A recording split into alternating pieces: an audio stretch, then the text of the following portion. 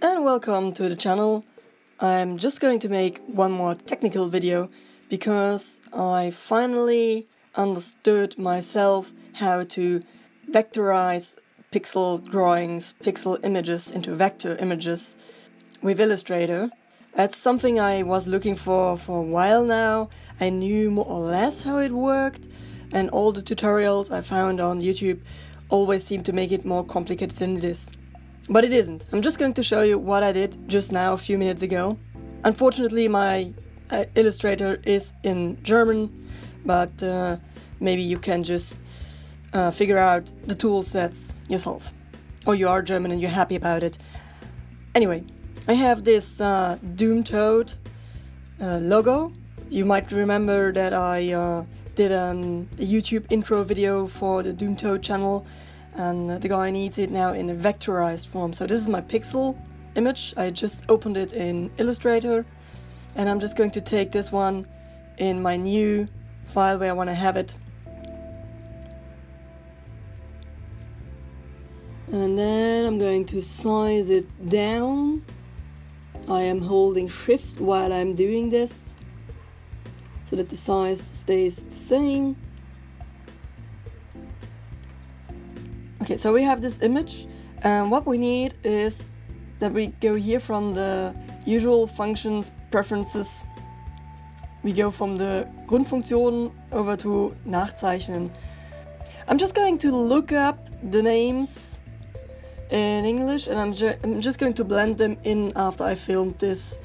So I'm going on Nachzeichnen and getting a whole different layout here in the window. So this is my picture now, which I want to use, and you have to be here at Vorgabe. So this is what you're going to change here in this menu. So what I want to have is the contours in black and white mode. Here I can activate this one. Yeah, I know that you're going to work quite hard now. This is going to take a bit. Oh, went faster than I thought. And this one is how many colors are in this picture. Now, if I want to have lines that are only black, I only need one color. So it's going to calculate, and voila. So you have only the black lines and in the color. The rest, I think you don't even have to touch. I played around with it a little bit. It didn't change that much for me. What I did was click on contours and work on the contours. So one thing I did, I don't know if it had any effect, but I made the contours bigger. Oh, yeah. You're working so much, computer. I'm so sorry. And I clicked on ignore the whites. Whites ignorieren.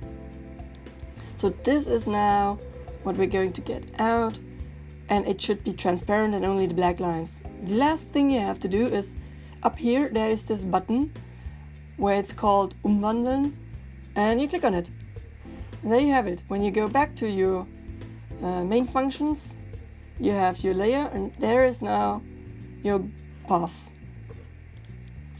And then you can do all the things like export it as a PNG again, like activate the pixels again, or save it as Adobe Illustrator EPS file. Anyway, there you have it as a vector.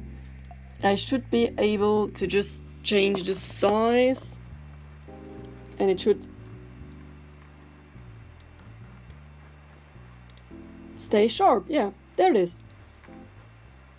Like a usual normal vector image, you can now change it from a small size to a big size without it changing the pixels or the sharpness, because there are no pixels left.